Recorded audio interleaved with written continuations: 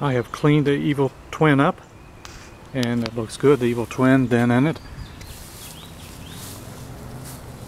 came out pretty darn nice. I'm going to do the valve adjustment on it now. I'll take this cover off, and then the starter cover, check any debris in there, and then take the valve cover off. And going to do this inside because it's going to rain any moment now. So I got to take a few things off to get the cover off. I got to take the gas tank off. I've already taken the side chute off because give me access to the cover as well. And get all the debris cleaned out of this before I take this valve cover off. And the cover is off. Doesn't look too bad, and it pulls easy. Don't really see a problem with pulling this. Doesn't really look that dirty here. Got a little bit of debris. I'm going to clean all this off and tie off the blade brake, and then get the spark plug out and take this valve cover off. These are 3/8 bolts. It'll take me a few minutes to take these off. I want to try to save this gasket. Hard to tell if this has ever been off before. Bolts were tight. Matter of fact, I don't believe that cover's ever been off. All the bolts were tight. Okay, so here we go. Bolts are out. And I'm going to be very careful taking this off. So like I say, I want to save that gasket. And I think it came off pretty darn easy. A little bit of oil. Not bad in here. A little dirty. Not bad. Valves look pretty clean. In here, just going to spin this around a bit.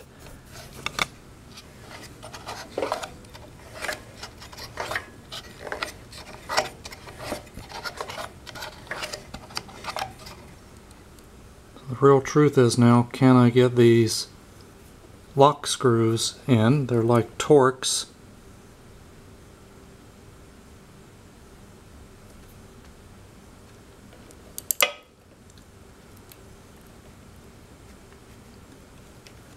Looks like we got that one.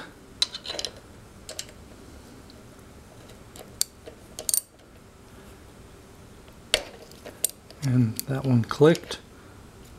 So I think we're good to go here to get this adjusted. That's the difficult part, getting those little inner lock screws out. So I'm really happy I could get these Torx screws loosened in here. But what I'm going to do now is just check what the measurements are for the intake and the exhaust. And how you do that is this. You find top dead center and you use your favorite drinking straw. Mark that as you put that in the hole. I got it top dead center now. And then crank it down 1/4 of an inch, which I've done. And this is your adjustment. And I can look at these and tell they are way off. You can adjust both of these same time.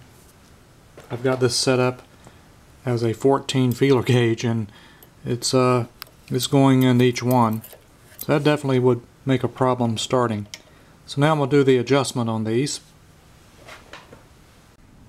So here are the engine specs for this. This is the 120K model. Intake 005, 007, exhaust 007, 009. We'll start with the intake first. So we're going to make a happy medium for the intake. We're going to put this at 6. Going to tighten this down, get it snug.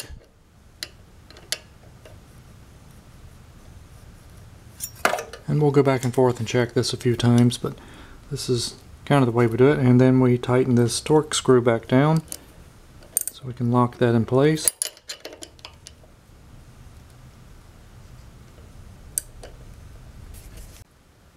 And we're going to do the same for the exhaust valve. We're going to set this at 8, which is kind of a happy medium. And got it snug rubbing a bit. And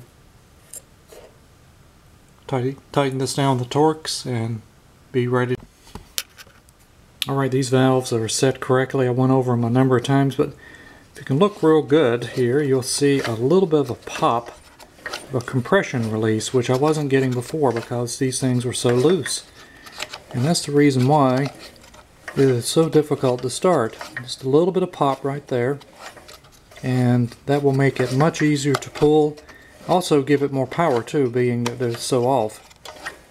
I think we got it all set. We're going to put it Evil Twin all back together. This thing is really clean, this engine, so real happy about that as well.